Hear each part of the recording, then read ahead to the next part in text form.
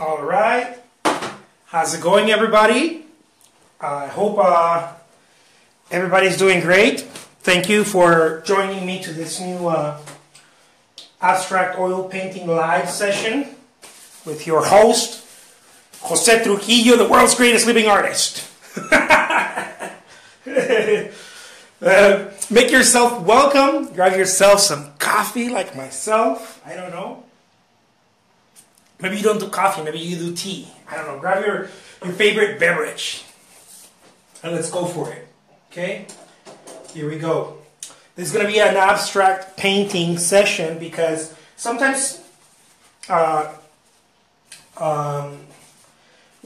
call it realist, right? Realist or realistic painters also need a bit of abstraction. It's also healthy here and there, you know. I'm not much of a I do create realistic work. I don't always do it, but mine is more intuitive. And creating abstract work helps me explore that side a little bit more. So I'm going to, oh, check this out. This is one of the coolest little things ever. This little, I don't know. I don't sell it, just in case you're wondering, but I like using it. It's just very, I don't know, it's very direct. It's like, So here we go. All right. I'm going to divide it, and I really have no main intention. I just know, based on experience, you want to follow the rule of thirds. If you don't, it's fine. I've talked about the rule of thirds before. If you haven't figured out the rule of thirds, go check out my videos on that. Just type in on YouTube, Jose Trujillo rule of thirds. I explain it better than everybody else. My stuff is simple. So if you want simple and to the point, you're going to love my videos. Now, why am I doing this? It's a free flow. I don't know if you've seen some of the finest, in my opinion, especially the older men and women artists, whether they paint abstract or realism, they tend to kind of play. It's a play, you know? It's a playful thing.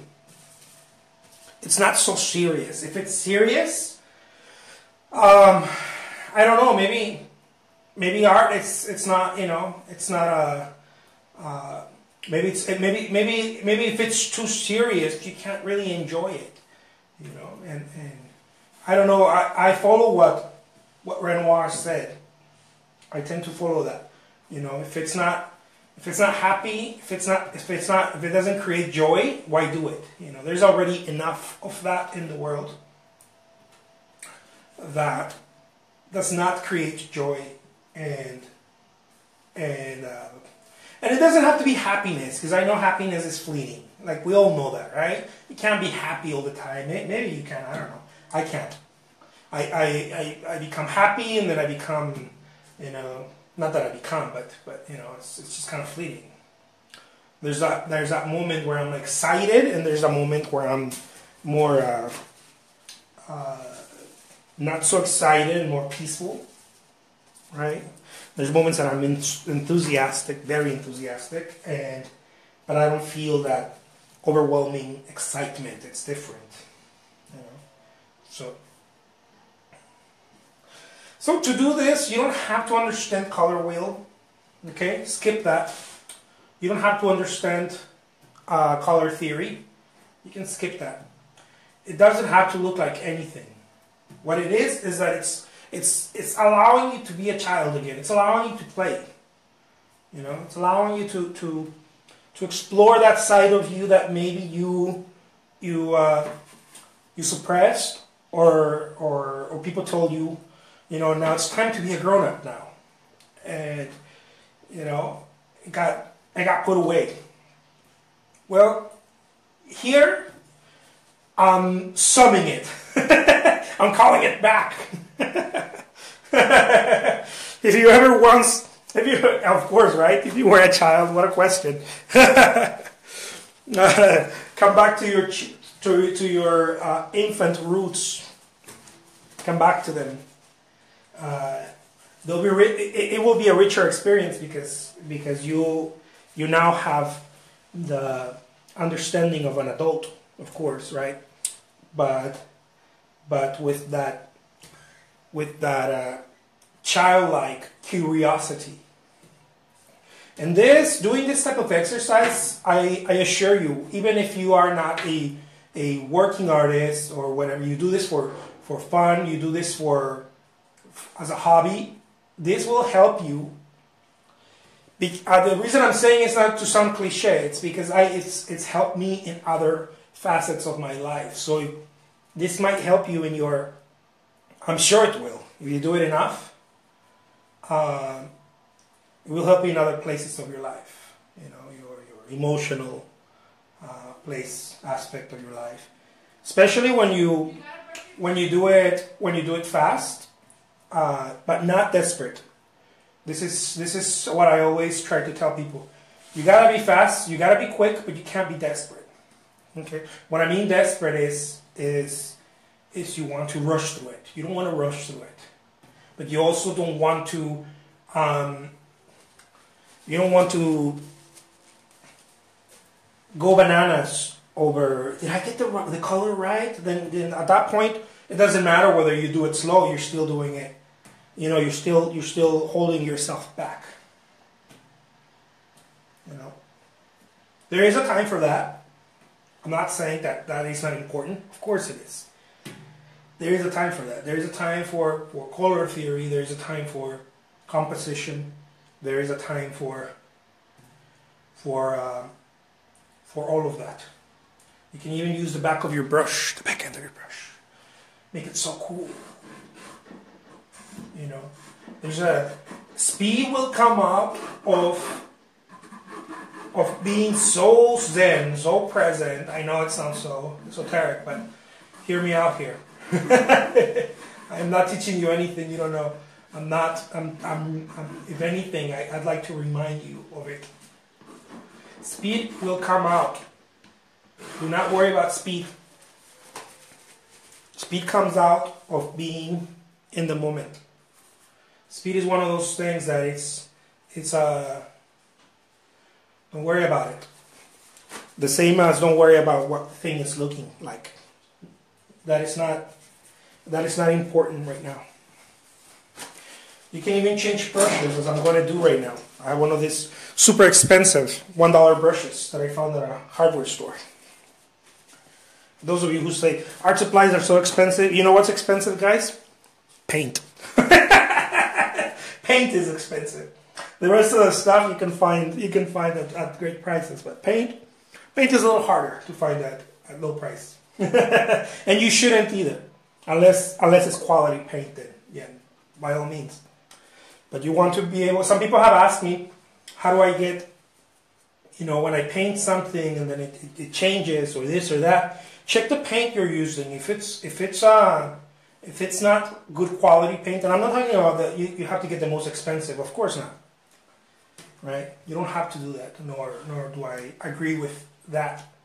Especially if you're starting out, and especially if you're still doing a lot of practicing. But you should be getting paint that has pigmentation, enough sufficient pigmentation.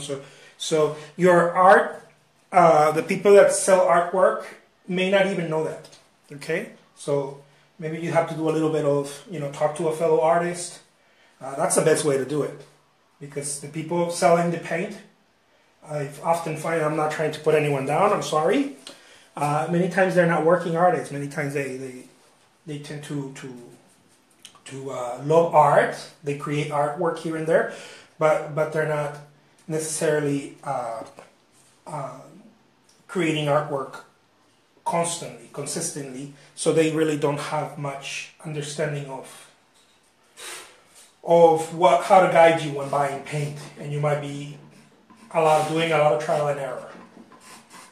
So the best way to do it is talk to a fellow artist, someone who you admire their work, and of course it has to be the media, right? You can't, if you want to buy oil paint, you can't talk to an acrylic painter or watercolor painter, because they might know, but chances are they will not know, right? So talk to someone that uses that media. That's my little... And if you're watching this on YouTube, well, leave your questions. I am still extremely attentive to answering back.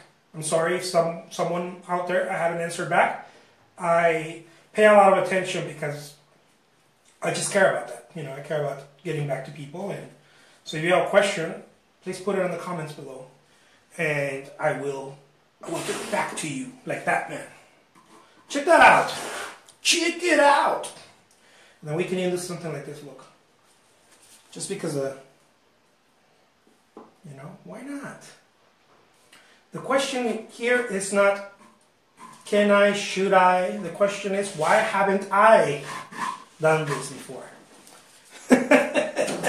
Guys, I'll leave you with that. The name is Jose Trujillo. I am an artist. I love creating artwork. I love the thrill of it. I love how real it is to create artwork. Whether you're a painter, you're a musician, you're a sculptor, you are a poet, you're a writer, you're doing novels, come hang out. Online at least, I mean, you know. I have a lot of awesome, cool stuff to share with you guys. I love sharing my process and the things that I've learned and the things that haven't worked for me. It might serve you, I don't know. It might help you. I can't decide that for you. But nevertheless, I'm here. The name is Jose Trujillo. This is an abstract painting session. You saw my palette. You saw my palette. You saw me paint. You know what this thing is about. It's not that serious. Okay? The seriousness is in the vision of the artist, as I've expressed before. The seriousness is the more you do it, you develop what's called a voice or vision in artwork. That's where it becomes serious. And I'm not talking about a seriousness of I don't know, some mental seriousness. You know, I'm talking about that's where the real deal comes out, right? So I'll leave you with that. This is one of my abstract little pieces. It measures 8 by 8 inches. I hope you enjoyed it, and I will be talking to you guys soon again. Take care. Bye-bye.